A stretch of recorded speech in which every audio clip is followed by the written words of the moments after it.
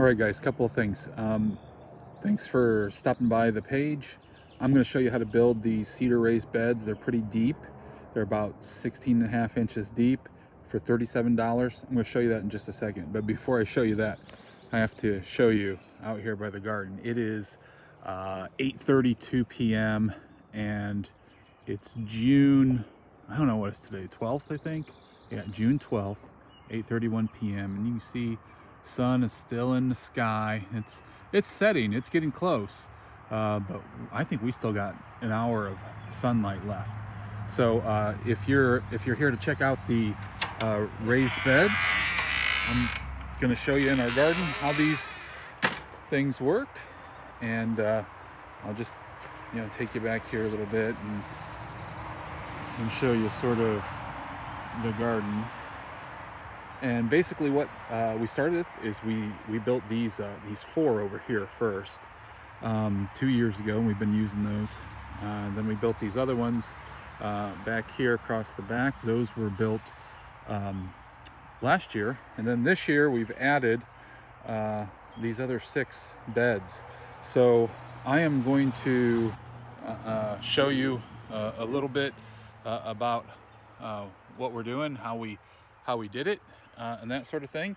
And I'm going to sort of self-direct as we go. So this is going to be really about the $37 cedar raised beds.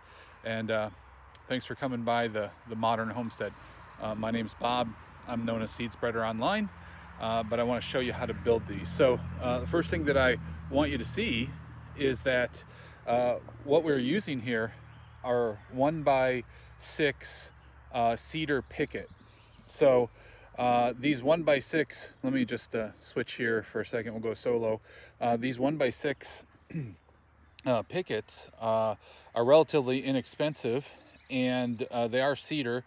They're not truly an inch thick, they're about 3/4 of an inch thick, and they're about 1 and a little bit over, or not 1, but 5.5 inches, a little bit over 5.5 inches wide. And they vary just a little bit. They're pickets. They're only $2.65 at the Home Depot, which is where we bought them. So I'm going to switch this around so you can sort of see what's going on here with the camera and that sort of thing.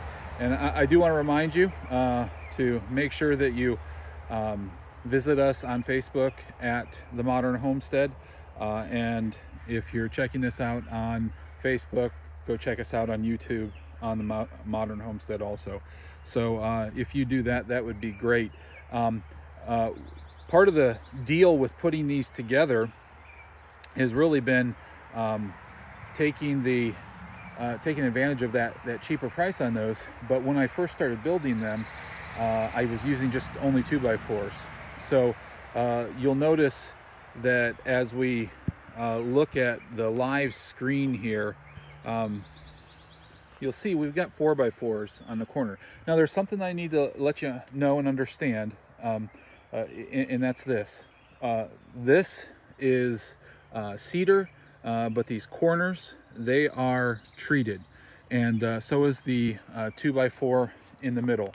Now these, I put these braces across the center because they hold up these fences, and these are cattle panels, so you can sort of see those, and we've attached those. And what will happen is we'll grow vining plants up each side. In fact, you can see this cucumber here is starting to grow up, and look, it grabbed on right there. So that's gonna sort of grow up that way. And so we were talking a little bit about the lumber that we used, and I'll show you sort of what that looks like. Before I do, I want to show you a couple measurements.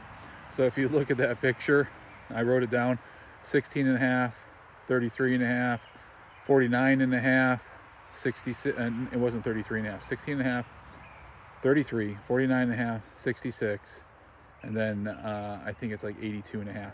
So that's if you're marking all these boards out in one shot. And basically what I did is I showed you here with a little bit of detail. We used 9 total of the 1x6 6-foot tall cedar pickets.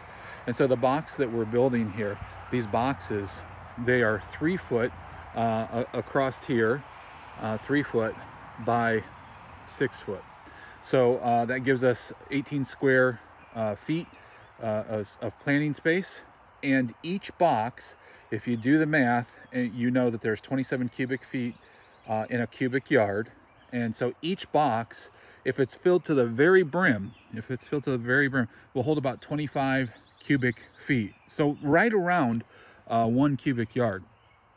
So going back to this picture here, there's 9 total of those cedar pickets, and we cut 3 of them in half. So basically 36 inches, which creates those 6 that you see at top center of the picture here, those 6. Now those are going to be our side, and I'll show you a little bit of a picture on the online here when I'm doing this. I'll show you this little picture. I'm doing this all live, so it's almost like you're watching it live because I'm recording it live. But basically you get 3 of these on the end, and it's 3 tall. And so when we're looking at that, that's sort of what you see. This is to build 1 box. Now when I costed these out, so you're going to see these prices here. When I cost these out, I did the cost as if I built 2 boxes, and that's where I came up with the $36.63. And I did that because I used a 12-foot long 4x4 to cut. You'll notice that there's 4 pieces of 4x4. Those are 16.5 inches each, and along with 2 2x4s that are cut at 16.5 inches. And I only had to buy 1 2x4 to make the 2 boxes. So the costs here reflect that. So I basically took all those costs and cut it in 2, and that's where I came up with $36.63. Basically $37 to buy these, or to build these things. And then we leave 6 of the 1x6s at 6 foot. And as we do that, we make sure to use our square. And you'll notice in this picture that I line up that board on the bottom. Now that's going to become important here in just a moment, and I'll show you why. But use that square, get a nice square start, line up on the bottom, and then alternate. You notice what I do here: flat, dog ear, flat. Do that wherever you can. And that's just because you're gonna, when you screw these together, it just gives you more surface area there. I was pre-drilling all these before I was screwing them. You can screw them without pre-drilling. Cedar wood is fairly soft wood. You can do that, but you may split it. So just be aware of that. So once I had the 2 ends, so basically, you know, you take those 4 4x4s and you make sure they're square. Now, if you look at that picture real close, you're going to see at the top, there's a little bit of a gap between the size of the 4x4 and the boards on the side. That's just because there's some variation in there. That's why it's important to line up on the bottom on one side.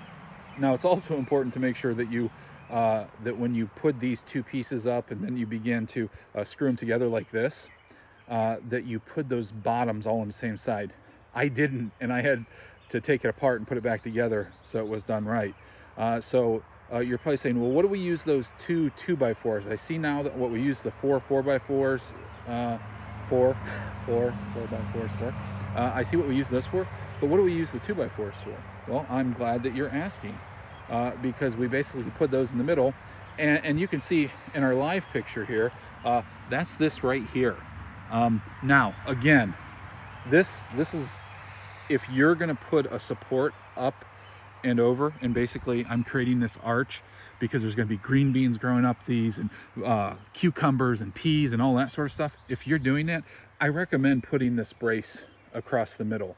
And what happened is, where I learned that was on the first one that I did first year. This particular fence that I used, this fence panel, was really bent on this side. You can see we didn't really have too much problem on this side, but you can see where that sort of leaned in.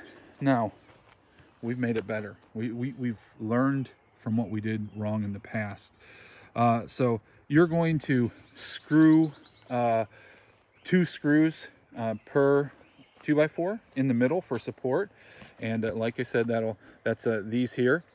And as you do that, you'll strengthen up those sides, and they'll stay together fine. So where there was no pressure on this side, you can see this side, they're fine. Now, if you wanted to, inside on the bottom, you could put a strap across, you know, a board across the bottom. Now, some people will not, they would never use the treated 4x4 and 2x4 in their bed where they do food.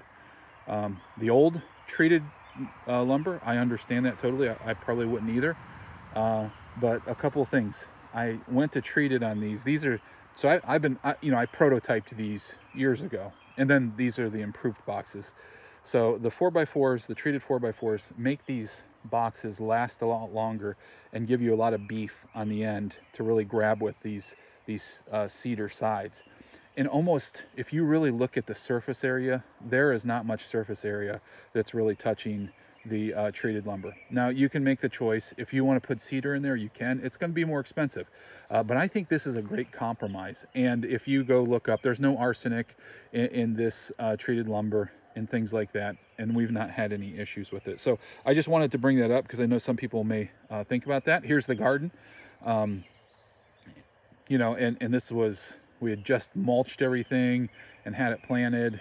This is a couple days ago. A lot of work went into it to sort of get to that stage. And basically here's what the boxes look like before we installed them. So with that said, I appreciate you joining me out in my garden tonight. Let's see if we, look at the mountain in the background with the sun going down. That's a good thing.